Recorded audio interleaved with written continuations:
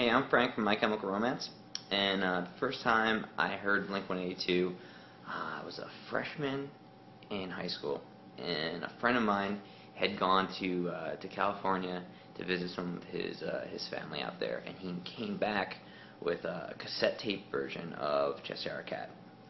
And we listened to that tape, and it had M&M's on it and Carousel, and we loved it. You know, it was really fast, lots of dick jokes and stuff, and we thought it was really cool. So he gave me a copy of that, and we listened to it nonstop. I remember seeing Blink that summer twice. Once they opened up for Less Than Jake at the Stone Pony, and I bought a T-shirt and I wore it all summer. And then I remember Dude Ranch came out, and I got that on cassette as well, and I listened to that song, that tape, pretty much till I broke it.